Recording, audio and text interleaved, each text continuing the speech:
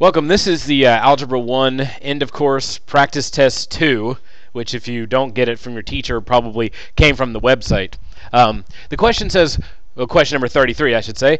Question number 33 says, which set of order pair represents a relation that is not a function? Now, when I talk about functions in terms of whether relations are functions or not, I talk about time travel.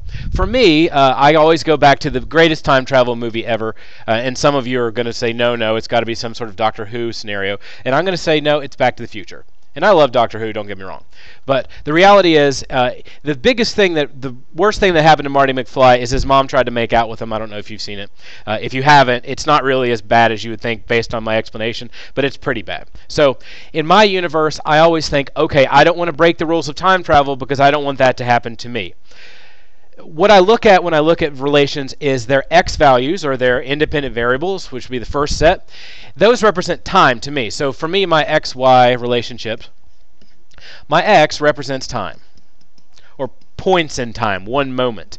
My y values always represent places to me when I think about whether something is a function or not. Now, I can be at the same place during different times, which is to say that I could be, like I was at school today. I was also at school last week. I'll probably be at school tomorrow, blah, blah, blah. So I can have this scenario where I have 1 and 5, 3 and 5, 6 and 5. Because all this says is at different times, I'm going to the same place. That's okay. I go home every day almost. So that's a functional relationship with time travel, so I can say that that relation would be a function. On the other hand, what I'm looking for in a non-functional scenario is where I go to more than one place at a time. So if this pops up a lot,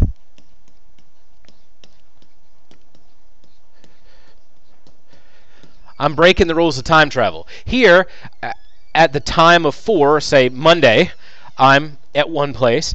On Thursday, which is the 3, I'm somewhere else. Unfortunately, again on Monday, or whatever I said 4 was, I'm at 2 places at one time in that exact moment. That could not happen. That's what happened to Marty McFly. If you saw the second one, he ends up back in the past twice, and he's watching himself, and then his mom tries to kiss him. It's all kinds of problems. You don't want that in your life. So in order to have a function, I need to have functional time travel. So I'm going to make sure that my data says that at each time period, I'm in a different place.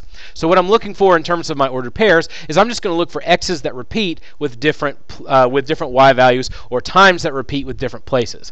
Now, if I went to D here, I can see that at each one of these, I'm talking about a different time.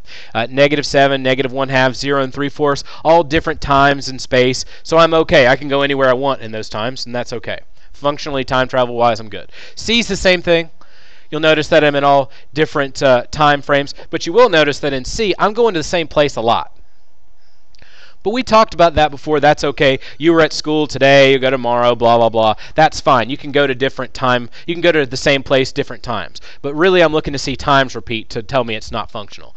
B, perfectly fine. I'm at different times every one of my data points, so that's good. It's where A that I fall apart and I'm not functional. So I'm going to go ahead and circle it and then talk about it. As you can see, at time for the first one, I'm at -12. At that same exact time, or independent variable, I'm at a different place. And then the third one as well, and then the fourth one.